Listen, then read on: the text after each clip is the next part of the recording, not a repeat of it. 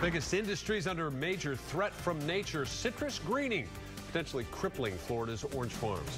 The search for a solution years in the making, but now there could be new hope. Tonight, our Ryan Race shows us the discovery that could keep one of our state's biggest moneymakers alive.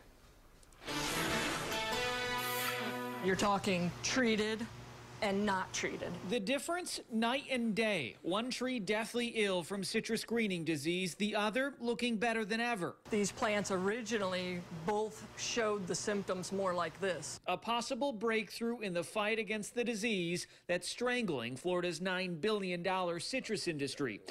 It's all hands on deck here at this lab in Fort Pierce, Florida. Citrus greening is our #1 priority at the moment. For now, their best solution to save the industry comes down to extreme heat on infected trees. Researchers have figured out how to slow down this disease in a laboratory setting. Now the task is to figure out how to transfer this research into the field.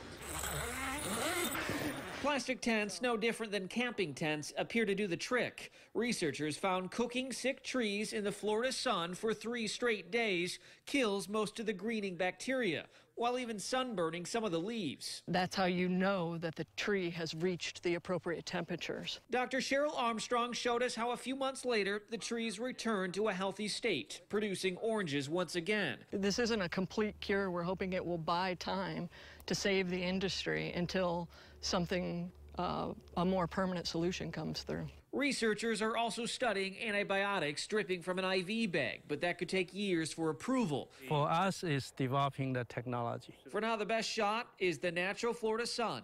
In Fort Pierce, Ryan Race, ABC Action News.